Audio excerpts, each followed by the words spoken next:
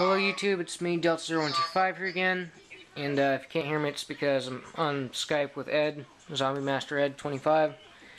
He saved me a bunch of money on some ammo here, and my friend Smart Gunner 45 actually gave me all this ammo here, and the ammo that's in these mags. There's 60 rounds here, 30 rounds a piece per mag. One of these is, this one here is hollow points.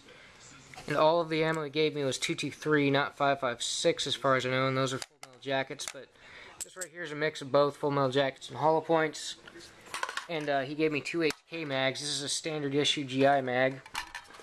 And something I noticed is when compared with an HK mag, the HK mag is a little bit longer.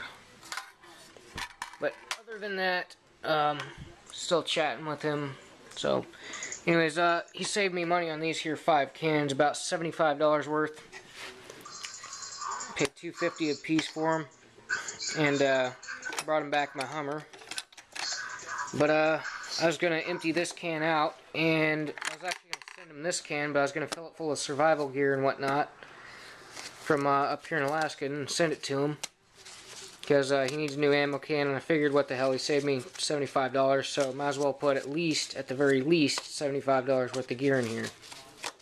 Might be a little bit more than that, I don't know. You'll have to stay tuned to his channel for the unboxing, though.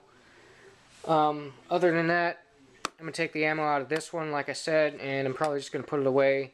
120 rounds of that's going to Smart Gunner 45. And the rest is going in my safe.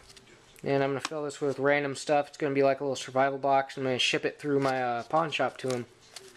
Because for the life of me, I don't know any areas out here where I can ship ammunition through, like UPS or FedEx. You know, I know it's got to go through them because USPS for some reason won't do it.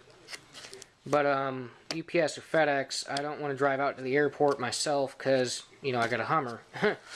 Even though I'd make it there and back easily on less than a quarter tank. But, so I'm going to take it up to my pawn shop just up the street and have him ship it. Plus, he'll know who to ship it through, and he'll just have him pick it up the next day and ship it. Anyways, I just thought I'd update you guys on that. I got 5 cans here. 4 of these are going into my stash. This one right here I'm going to empty out, and I'm going to take probably a good, quarter of this can here to NR Youth Day with me for my new gun, which you guys will be seeing next week.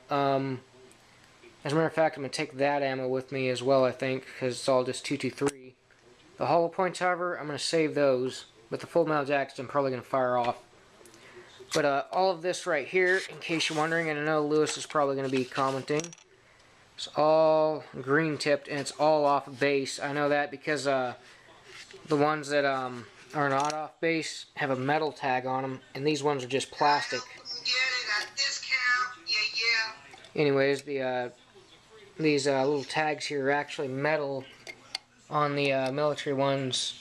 Or no, sorry, on the civilian ones they're metal, and on these ones they're plastic because they're military.